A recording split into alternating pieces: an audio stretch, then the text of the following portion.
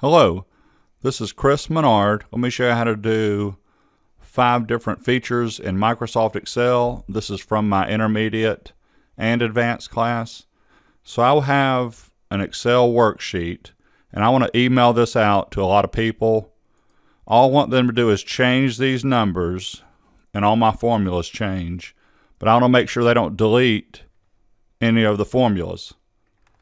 So the first thing I'm going to do is highlight B2 to B7,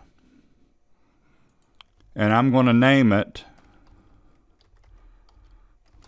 Revenue and press Enter. So now whenever you click here and select Revenue, there it is. And then to do the sum function, equals sum, REV, look, there's Revenue. So your named ranges will show up when you're doing functions. And the average, if I want to do the highest, I'm on the Home tab in the top left. Here's the editing group, max. Still picks it up. Let's use the mouse again. So far, so good.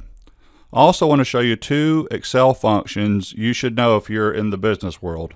So the max will always figure out the highest, but I'm looking for the second highest. That is the large function, comma 2, because I'm looking for the second highest. If I was looking for the third highest, I would have done comma 3. 35 is the second highest number. The second lowest is opposite of large is the small function. So there you go.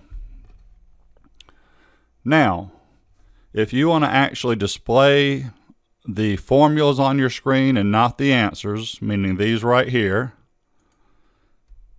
it doesn't matter where you're at, do Control and the grave accent mark on the keyboard. I'll do it again. You just toggle back and forth all you want to.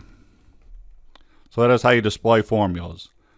Now I want to make sure, I'm going to delete these. The problem is with deleting them is, depending on how your numbers are formatted, that's a 0, 0, 0.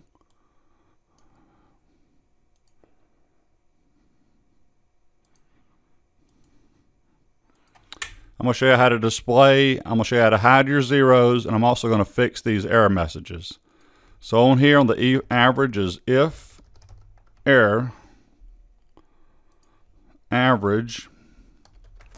What that is saying up in my formula bar is if there's not an error, do the average function. If there is, the double quotations mean blank. Put in a blank.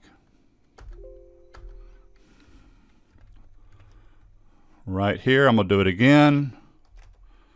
Let me get the mouse out of the way. That might help. So do the large function, because it says value in bold. Comma, now it says value if error, double quotes. Hit yes.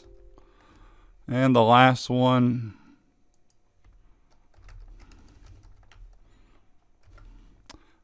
this is one of my probably favorite functions. I use this function all the time. Now, if you want to get rid of the zeros, you don't want to delete them because the formula goes away.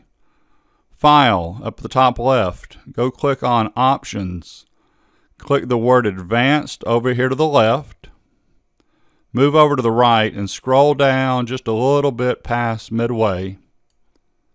Display options for this worksheet. Take that check mark out right there. Click OK. And then the last step is to highlight this range, because I want to protect everything except this range. Right click, format cells.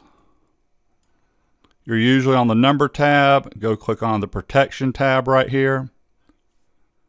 Everything in Microsoft Excel is always locked. I'm going to unlock this because I want people to be able to type in it. And then here's the next step on your screen. It says go to Review and hit Protect Sheet. So hit OK. Review, Protect Sheet. Before I hit OK, I don't want people to be able to select the locked cells, which is everything except this range. Hit OK. Now you can't even click in column A, and you can't even click these formulas, but you can put in numbers. There you go. If you need Microsoft Excel training, please send me a message. Thank you.